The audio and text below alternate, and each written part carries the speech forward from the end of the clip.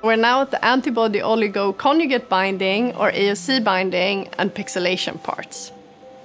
It is in these steps that we're building the sequencing amplicon that will introduce barcodes for the proteins and their spatial interrelationships. As mentioned in the sample preparation and fixation video, the speed of pipetting your samples after fixation should be increased. So the way to pipette up and down to mix your samples should now look something like this.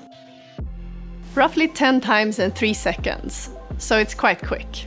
So the MPX workflow is generally straightforward and repetitive. And in this section, I would like to show you what one of those typical repetitions look like. So to begin, you will have your cell pellet in a smaller volume, followed by adding the prepared master mix for that step. Mixing is done by pipetting up and down at the previously demonstrated speed. And then it's time to incubate the samples at a fixed time and temperature, for instance 37 degrees for 20 minutes.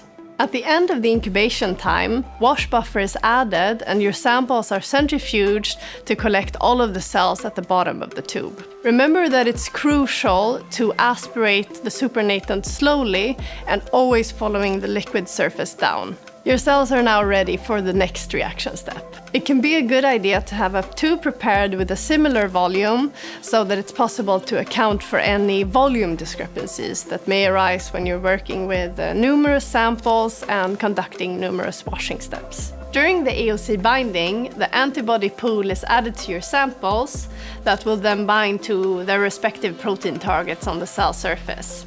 Since we're using antibody oligo conjugates with marker barcodes, this step introduces the protein barcodes. After AOC binding, it's time for the 2 pixelation parts.